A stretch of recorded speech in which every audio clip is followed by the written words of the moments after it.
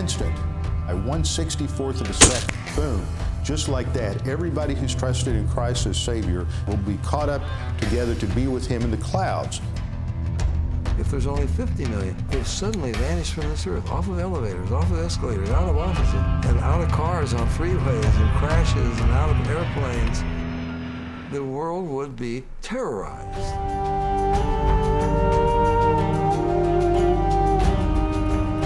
The rapture makes me have to focus because I may meet my Maker tomorrow.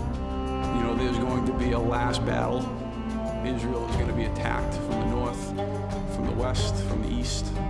Jerusalem will become a place of horror for the nations. I mean, it will be a horrible time for the Jews because the anvil on which the human race seems to be crushed is Israel. And then you head south, I believe, to Jerusalem. And I think that's where the battle occurs, not here at Armageddon. A real quick word of prayer before anybody comes up. We can have an international incident, okay? Yes. Lord, we do thank you for your grace, your goodness that you care about. There's no place for that mosque.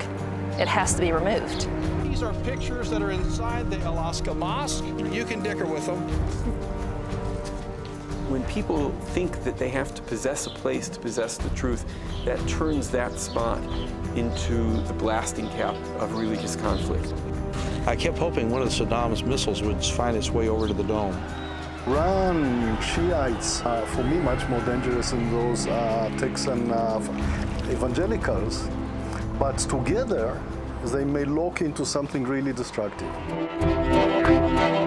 They hate us because it's their religious duty to hate us. They hate us because radical Islam is a doctrine of death.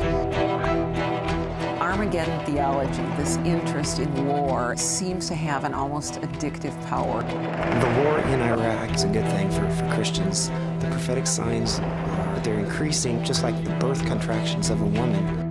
World War III has started.